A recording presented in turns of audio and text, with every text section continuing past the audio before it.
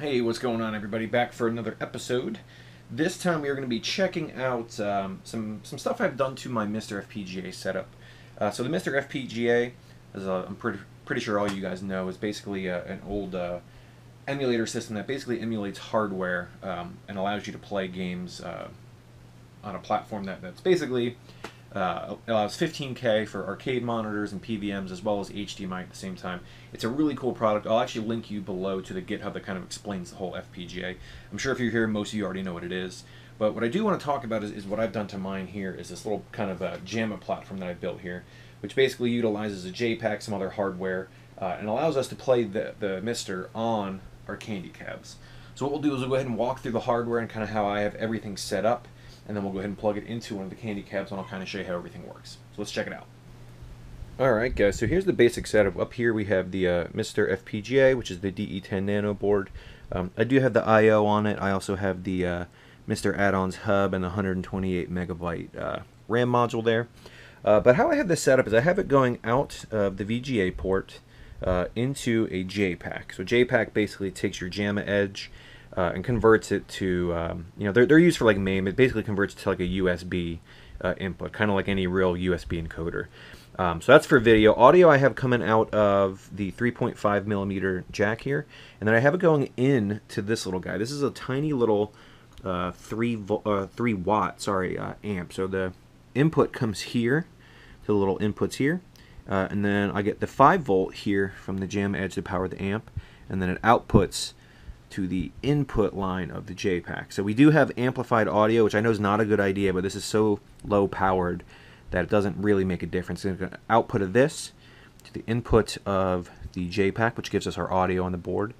What's kind of weird, and I don't know if Smoke Monster or anybody ever checks this out, I noticed that on the MiSTer, if you don't have an amplified source coming out of the 3.5, it kind of stops sending audio out. So for example, I had headphones plugged in here, just regular, you know, 3.5 millimeter headphones, and the audio would start up, but it's almost like if it didn't sense an amplified signal, it would just stop.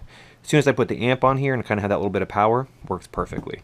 So not quite sure if that's a feature or what exactly is going on, but that's what I noticed. So maybe if you know the answer, comment below, let me know. But then I have the 5 volt again from here. I have it kind of in a little connector coming off the Jamma edge. I also have a voltmeter here just to make sure everything's okay. When this is being used in the cab, not much is being pulled from here. The 5 volt, 12 volt, all that stuff. So I'm going to go ahead and pull the power there. You can also power the amp off of the USB plugs. They make little breakout USB adapters that you can pull the 5 volt and do that. For my setup, I just had this. So the Jamma edge in my cab is only set up for 3 buttons and the joystick and start and all that. So what I did was I used this little JNX adapter, CPS2 adapter. So I have my kicks wired up for that already. So I have them coming off here, going into the JPAC here. So this should work with all the, you know, CPS1 stuff that's coming out, all the 4 button for Neo Geo. All that stuff should work, and we can keep track of everything here. So what we'll do is we're going to go ahead and take this setup, and we're going to plug everything in to my arcade cabinet, and then we'll kind of plug it in and kind of show you how everything looks and works. So we'll go ahead and get that set up. Alright, so here it is plugged in. Again, kind of just setting up here so I can show you how it works. But basically we have our Jamma edge goes here. Everything's on here. Our kick harness is wired separately on this cab. It comes down into the little breakout board here. And then the only other thing that I need to figure out is I do want to eventually take this. This is the power lead. It splits for both the USB hub and the MiSTer. What I want to do though is basically pull the 5 volt off the Jamma edge and power the MiSTer, because the MiSTer runs off of 5 volts. What I need to know is what this actual barrel size is and the polarity. So I'm pretty sure ground's on the outside and live is in the middle. I'm not 100% sure. If you guys know of like a replacement that I can buy that has this cut and kind of which one I need to do where, that'd be great if you could link me to that. This way I can just go ahead and wire everything up to just be powered off this 5 volt. And I am going to clean this up. This is still kind of like a test setup to just make sure everything works before I finalize and clean up all these solders and everything to pull these 5 volts and all that stuff. But now that this is set up, we're going to go ahead and plug the MiSTer in, and we'll turn everything on. This way you guys can kind of see what it looks like on the cab. Okay, so everything's powered on here. You can see our 5 volts a little bit low, but it's close enough. It'll work fine. But with everything powered up here, we have everything on here, and then if we look at the screen, we see that we get our little guy there. So I have this wireless keyboard. I'm going to try to do this one-handed. This way we can kind of see what we need to do. Let me go ahead and do this real quick. Bring it back up, and then we'll navigate through everything. So we're gonna go to. Do I have this set up wrong? Let's see.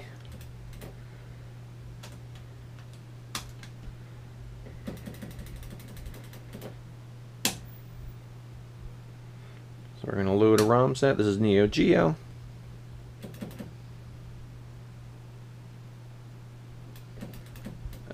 We'll go to, what do we want to pick? I know we can do a Garo. Let's see. So you see the joysticks are making everything work. So we'll let it load here.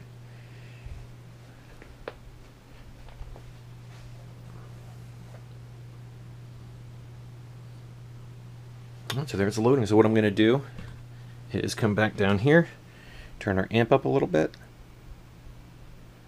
just a little bit, and you can see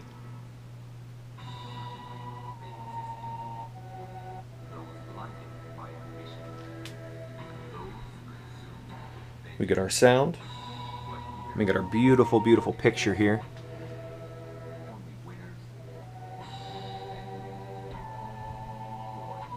And again, this is the MiSTer FPGA setup here. So what I'm going to do real quick is I'm going to go ahead and just plug my little keyboard back in and set up the kick buttons, and I'll show you how all that stuff works. Alright, so we got this back in. Again, I'm going to try to do this with one hand. Let's see. It brings this up. So we should be able to go down to define buttons. So we should have everything working. So right, left, down, up. Now if we come down here, we can do A, B, C, D, start, and then we'll do select the coin, and then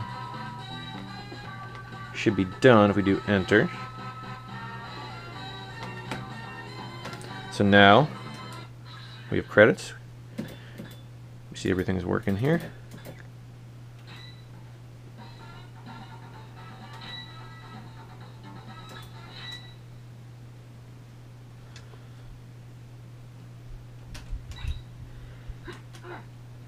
So there we go. All of our stuff's working. A, B, C, and D. So there we have it. There's the MiSTer setup with a full kick harness support, CPS2 breakout board on here with sound. It's a cool little setup. Real quick, I want to say thank you guys again for tuning in, and to all the new subscribers. Again, if you know what size power barrel I need, and whether the polarity is ground on the middle or ground on the outside, please link that to me. I do want to make this a drop-in thing that the cab can power it and do everything, whereas right now we have to run the power wire separate because I don't have that exact specification. But pretty simple thing. If you have a MiSTer and you have an arcade cabinet that runs 15K, you can do all that. Please check out the GitHub. Please support MiSTer. There's a lot of really good developers out there adding things every day. But yeah, it's an awesome little setup. I'm really happy with it. It didn't take much to do it. The JPacks you can get for like 60 bucks on eBay. Make sure you get the newer one that's USB and not PS2.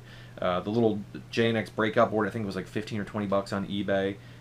Obviously I already had the candy cabs, things like that. But if you have a MiSTer and you have a candy cab, or really any arcade, you can do it on a Dynamo or whatever that does 15K. It's really not much to get this thing put in there and working on that. So again guys, I do appreciate it. Thank you guys as always, and we'll see you on the next one.